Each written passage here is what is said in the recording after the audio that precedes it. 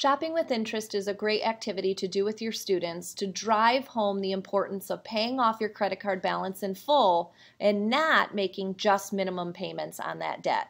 I'm in the types of credit unit on the NGPF website, and the activity that I'm going to give you some teacher tips on is the Calculate Shopping with Interest activity. So I actually used this activity today with my students for the first time, and I thought I would hop on and give you some tips as to how it went and maybe help you in implementing it in your classroom with your students. We are just now diving into our credit unit. So far students have learned the difference between installment debt and revolving debt, and now we're diving into more about revolving debt and credit cards. So we learned a bit about how credit cards work, and then that you have the option to make minimum payments on a credit card and how that can get you into a cycle of debt on that revolving line of credit. While we were talking about just some preliminary information, I showed them an awesome video, which is in the NGPF video library, that I would highly recommend showing before doing this activity. I think it works really well. So in that video library, under their resources, it's one of their top pick videos, and it is this one, which is Credit Card Debt Explained. If you've never seen this video, they show you in the video how minimum payments just like kind of snowball into credit card debt when you're only making those minimum payments, and they use the analogy with water in the video. So I think it's a really helpful one to use before you use the do the activity Shopping with Interest. So in the activity, what students are able to do is they're able to look at that even small purchases on a credit card can accumulate a lot of interest and a lot of debt if you're only making minimum payments on that credit card. So in the activity is pretty self-explanatory. The most help I had to give students was when using the online calculator. So students may need a traditional calculator just to do some simple kind of calculating, but then they're also using an online calculator to help with the assignment. So what they are assuming is that their credit card has an APR of 19.9%, and they are also assuming that their minimum payment, like when they're making the minimum payments, it is 3% of the starting balance. So what I did to get students started and to help them in understanding how the calculator works is I did questions 1, 2, and 3 with them, and then I set them free to do the rest of the activity. So as you can see, maybe behind me, my room is in like more table groups, so they worked with their table groups, and then I have a classroom set of Chromebooks, so the students were able to access the credit card calculator on their Chromebook, and I ended up printing this as like a worksheet because I thought it was helpful to be able to manipulate the calculator on the Chromebook and then be able to write on their paper at the same time. So I used it as a printed activity. I also customized this assignment a little bit, which I'll show you in just a second.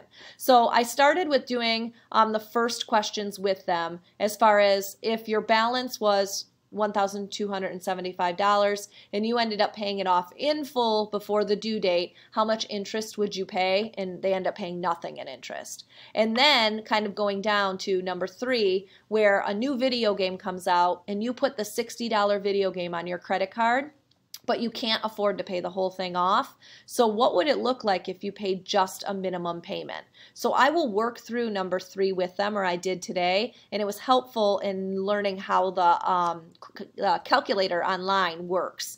So they will want to open up this calculator, and starting with question number 3, they will use it. And if they only made the minimum payment, what would that look like? Well, in the top it said it was 3%, so 60 times 3% means I'm going to make a minimum payment of $1.80. And then they'll hop on in question B and use the calculator to figure out how much interest they would pay if they just paid the minimum payment every single month. And here's where you might have to help and clarify a little bit with students on how to use the calculator. In this example, the balance was $60. The interest rate was 19.9%. 0 monthly charges, and then by default this 12 months comes up, but you're going to have them change that to 0, and instead they are going to make a monthly payment of that minimum payment, which was $1.80.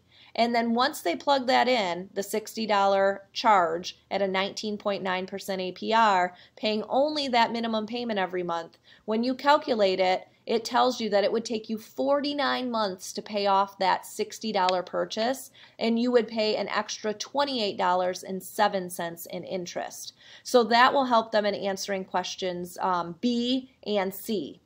After I do that with them, because I think the most confusion when I worked with students was that using the calculator and changing some of those variables, I then changed number 4 a little bit. I'm going to pop to mine, and instead of that, mine's actually number 3 on my sheet, is instead of having them buy a TV, which was in the original NGPF activity, I had them buy a MacBook Pro, because that just seems to be popular with students right now. I want a MacBook, I want a laptop, I want to buy that.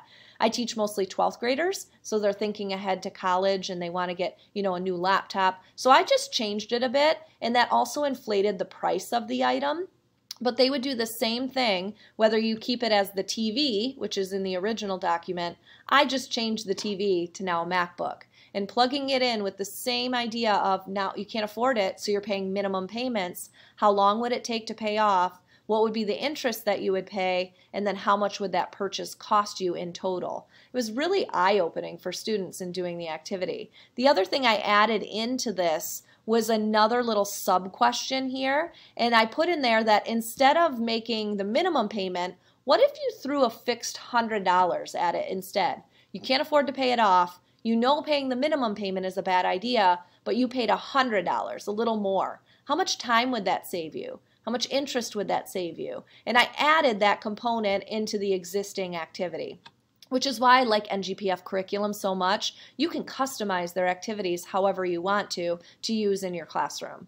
After that, down here at the bottom, this section, they can go and find like a new outfit, a prom attire. They can find anything less than $100 and over $500.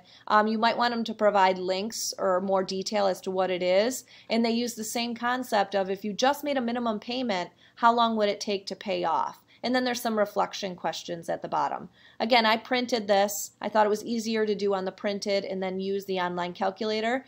It was an eye-opening activity for students. I used it for the first time with them today, and they were surprised how much extra money they would pay by just making the minimum payments. Lastly, I should tell you that this activity, I customized it a little bit, but I would say it will take about a half an hour for your students to do, particularly if you leave all of these research elements in it. It might even extend a little longer where they're finding something they actually want to purchase and then looking at how it would be impacted as far as just making the minimum payment.